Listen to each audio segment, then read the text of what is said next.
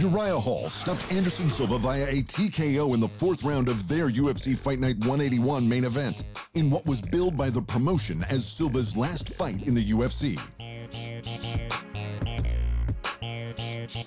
While Silva showed flashes of his past brilliance, Hall kept his composure and dropped the icon in the 3rd, and then again in the 4th before finishing him on the ground.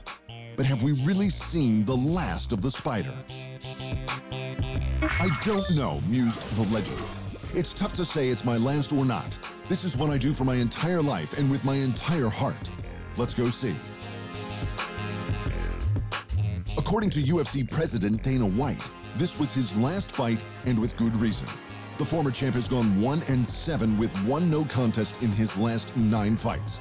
But there are other promotions out there, so don't be surprised if Silva doesn't hobble off into the sunset quite yet. In other results from Fight Night 181, Kevin Holland, Alexander Hernandez, Adrian Yanez, and Miles Johns all earned $50K performance bonuses with 4 of the event's 7 KO or TKO's finishes. At Bellator 250, the former middleweight champ Gegard Mousasi reclaimed the vacant title with a unanimous decision victory over the current welterweight champion Douglas Lima. And to the one championship where 2 title straps were defended and 2 were lost at Inside the Matrix. But the biggest result of the night came in the main event, where Renier de Ridder choked out the middleweight champ Ong La Unsung in the very first round.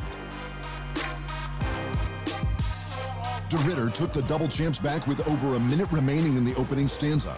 With a full body lock in place and his arm tight around Unsung's chin, Ridder out-constricted the Burmese Python. And it was just a matter of time before the Dutch Knight took the crown. In the co-main event, the lightweight champion Christian Lee promised a quick finish and provided exactly that with a first-round TKO of Yuri Lapikis. The young warriors scrambled hard for position until Lee got the advantage and rained down the pain. It was Lee's 2nd defense in the promotion's most hotly contested division. Ong La Unsung's stablemate Martin Nguyen also lost his featherweight title after being knocked out by Tan Lee in the 3rd round. It took just 1 short counter right to swing all the momentum in Lee's favor, and he didn't look back. The champ wasn't out, but he was rocked, and Tan Lee didn't give him a moment to breathe.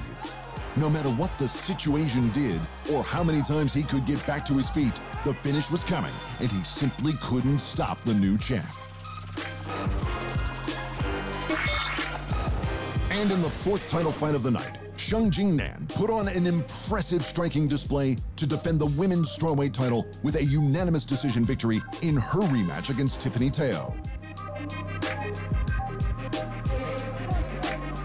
While it wasn't the devastating mauling of their first encounter, Xiang was clearly still the more effective striker. Even after a strong finish from No Chill, the proof of the Panda's dominance was all over Teo's face.